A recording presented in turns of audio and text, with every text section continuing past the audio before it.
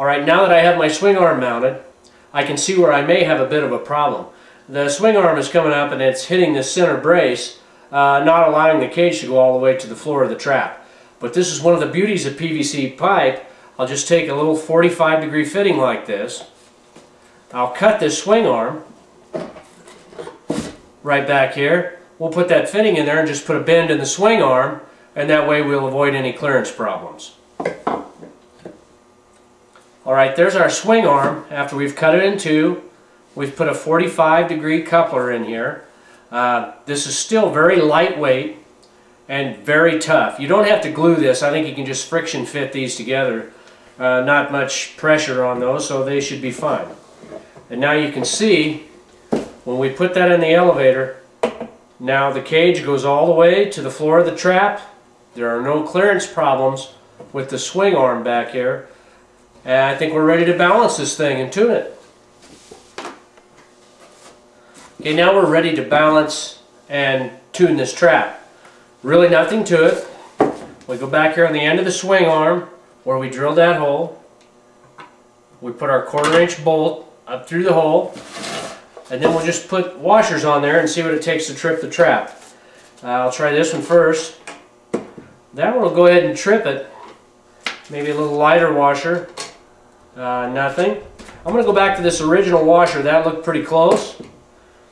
And I'll go ahead and put a nut on that bolt to hold that washer in place.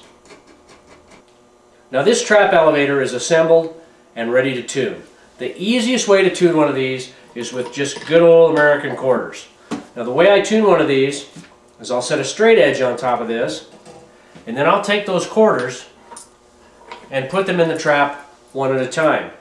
Now a male sparrow weighs about 5 quarters. So you want this trap to trip with less. I like to use about 3. So here's 1/4, 2 quarters, 3 quarters, and the trap trips.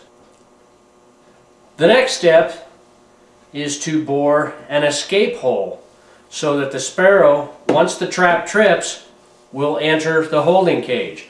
So what I do is I'll push down on this, kind of look where the center of that cage is, the capture cage, and I'll mark a hole over here where I want to drill a hole so that the sparrow can go into the holding cage. Now I'll just take a 2-inch hole saw and bore a hole where we marked our escape hole.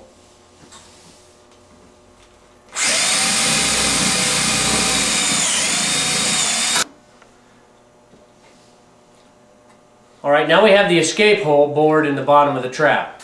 Now I have to put a one-way door on that. Now a lot of people, a piece of woven wire like this, just woven wire that swings up and allows the sparrow to go in, but I like to use a little piece of clear plexiglass. You can get this at any home center, and I'll just put that over the hole right there, and then I'll attach it with 2 little staples up at the top, just so it swings up. Once the sparrow goes down in the elevator and he sees that hole with that clear plexiglass, he'll immediately go into the holding cage, and then this just shuts right behind him and he can't get back out. So I'll get that attached and then we'll move on.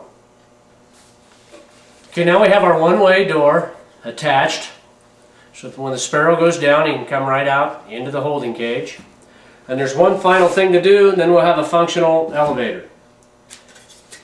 I want to attach a little rim around this bait tray, and all this does is it keeps the seed and stuff up on the tray. When you put bait in here, if you don't have something around here, this will fall off. So I like to put just a little rim around there just to hold the bait.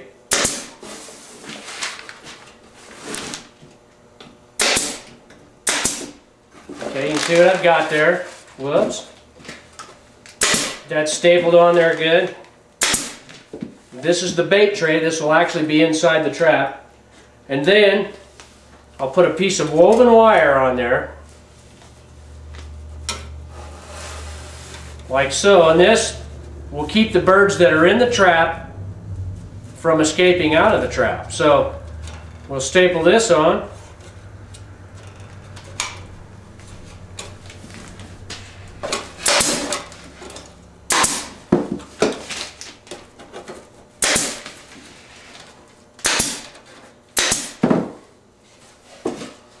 just like so.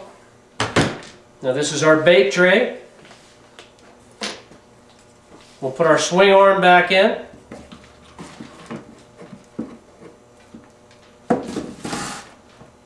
Now this elevator is ready to be installed in the trap.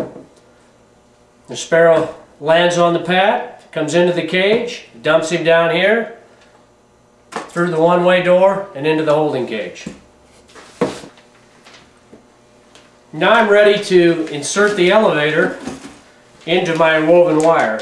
You can just buy this woven wire at any Home Depot store. As a matter of fact, I got this out of the window of a junk stock car. So, I mean, wherever you can find it. We just slide this trap, the elevator in here like this. Once we get it flush, then we'll just staple it in. Now we have our elevator and it's stapled into our woven wire. You want to leave a flap like this on the end of your trap so that if you need to, you can get in here and work on this swing arm. The swing arm just sets in there. It's not fastened in any way, so it's easy to pick that up and take it out of there if you need to.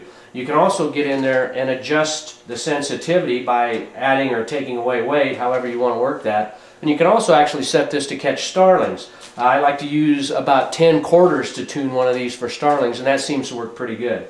Then when you get done, just put your wire down, put a couple of staples in it. We're good to go. Okay folks, so there's our trap. We've slid the elevator into the wire, stapled it in. You can see that's ready to go to work. Moving freely. All I have left to do is to put the back piece in. And before I do that, I'll cut a door in this back piece. You want to make this door round so that when you put your arm in that it doesn't have a big gap around, because those little sparrows they'll fly right out around your arm if you put a square door in here. So you want a round door. So I'll go cut that door in right now. Now here is the end piece of our trap. We have our round door cut in. We've saved the piece to make the door. Now remember, you're going to be reaching in and out of this, so make sure you take a piece of sandpaper and trim up any splinters or slivers that are around there.